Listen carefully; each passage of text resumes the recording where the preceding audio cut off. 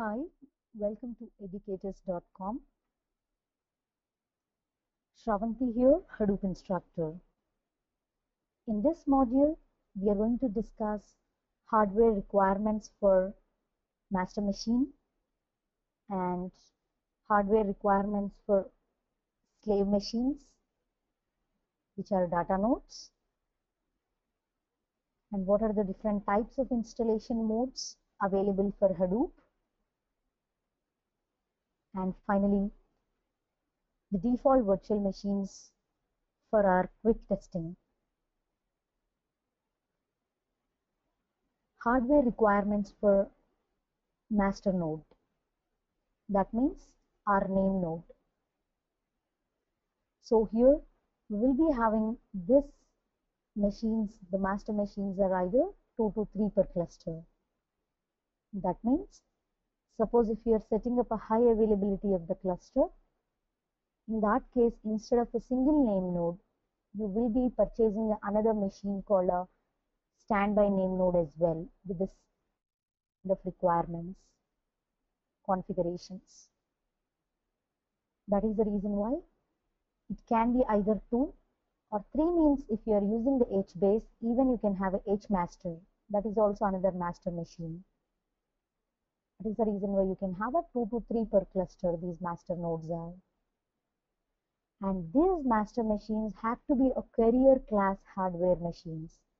That is nothing but when we discuss our Hadoop, we keep on talking about the commodity hardware machines. That is mainly for your slaves. That is for data nodes. But especially for the master nodes, it has to be a carrier class hardware. That means a powerful machines we must need to choose. And when it comes to the cost, each master machine costs $10,000 to the $20,000.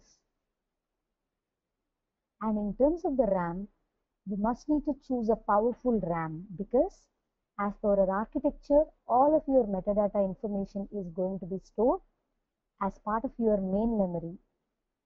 That is the reason why we have to choose at least a 64 to 128 gigabytes of the RAM. Even it's based upon the scenarios, even we will be choosing the more RAM as well.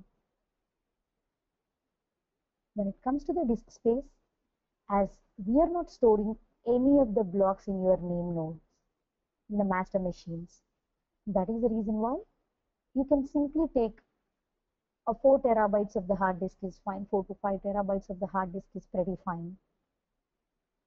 It is useful to store your edit logs information and also even your log files and such kind of the things can be used to store this 4 to 6 terabytes of the data space. But when it compares with our slave machines hardware requirements, the slave machine hardware requirements are commodity class hardware, that is a cheaper hardware you can purchase. So the cost, if you see, it is $1,000 to the $3,000 per each of the machine. And you can have any number of the slave machines. In the older machines, older versions of the Hadoop, there is a limitation of 4,000 nodes. In case if we are having more than 4,000 of the slave machines, we used to see the performance issues. But in the latest version, there is no limitation of your number of slave nodes. And in terms of the RAM, your name node requires more RAM when it compares to the slaves. So even here also to running any of your tasks in the slave machines, even you require the RAM. But the major thing what you need to consider for your slave machines that are the data nodes are nothing but the disk space, because all your blocks are going to be stored as part of your data nodes. So that is the reason why we must need to choose a huge amount of the disk space as part of your data nodes. So the minimum requirement will be you can choose any number from the 12 to 24 individual disks, and each of the machine disk size will be from 1 terabytes to 4 terabytes. Suppose if I choose a 3 terabytes of the individual disk, if I choose the 16 disks, 16 into 3, that means each of the data node can be capable of storing 48 terabytes of the data. Hadoop installation modes. So we have three types of installation modes in Hadoop: standalone mode, pseudo distributed mode, and fully distributed mode. The standalone mode is nothing but the default mode in the Hadoop. In this mode, it will not be used any of the HDFS. It simply uses your local file system itself. Nothing is going to be stored as part of your Hadoop distributed file system. It's mainly if you wanted to debug something, you have written the code, and if you wanted to debug without the HDFS, then you can use this particular standalone mode. Here, we will not be modifying any of the configuration files related to the Hadoop. Directly you can download and you can update your environment variables.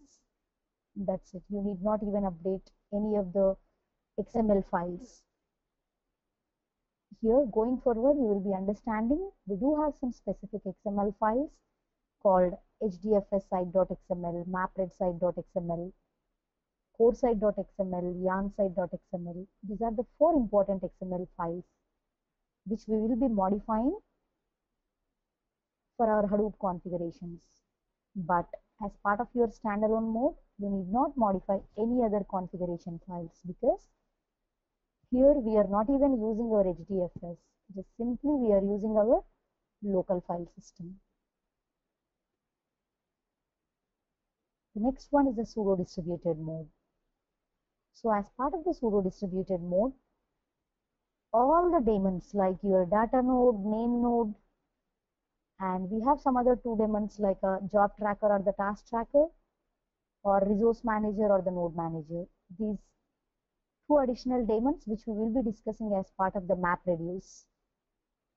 So in simple words, in the pseudo distributed mode, all the daemons will be available and running in the single machine itself. When I say the single machine, obviously the replication factor is also 1 itself. And mainly you can see such kind of the setup, pseudo distributed mode setups as part of your training environments and any test environments, even small development environments also you can see such kind of the distributed mode. As part of this, you will be updating the configuration files, core site, HDFS site, mapred site, and also there is something called a yarn site. All of these things you will be updating.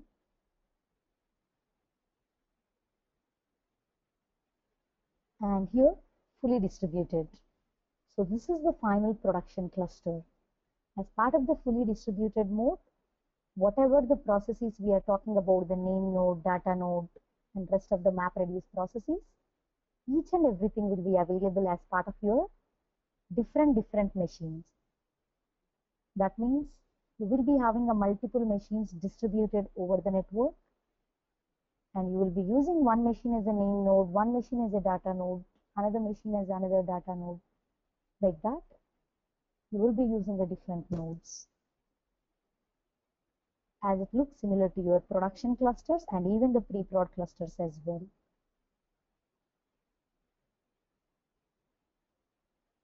Default virtual machine for quick testing.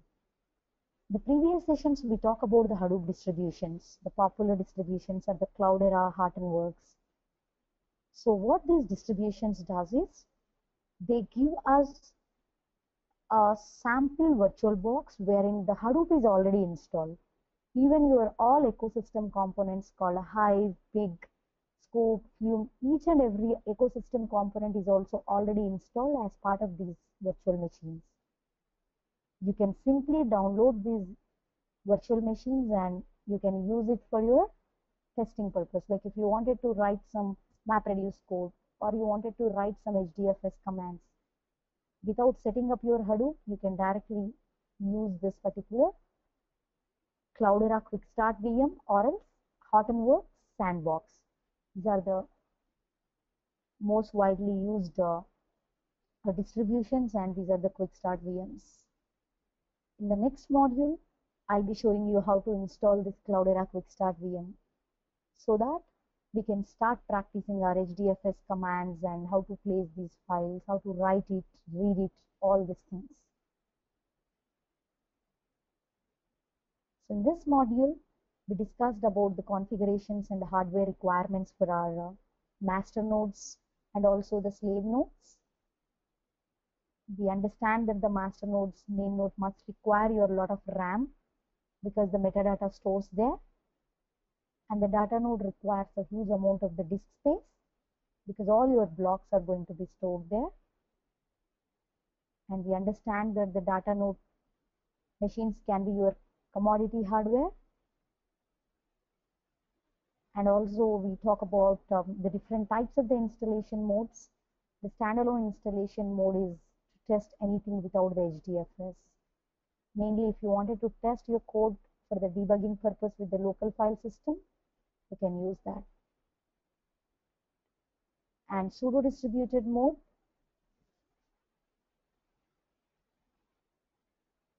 all the processes will be in the same machine like a data node, name node, either resource manager or the job tracker, node manager or the task tracker, everything in the single machine. Now the fully distributed mode, this is a production cluster wherein each of the processes will be in the different machines, distributed manner. And also we have seen the different types of the virtual machines like a Cloudera Quickstart VM or the Hortonworks sandbox for your quick testing. Thank you. Let's catch up in the next module.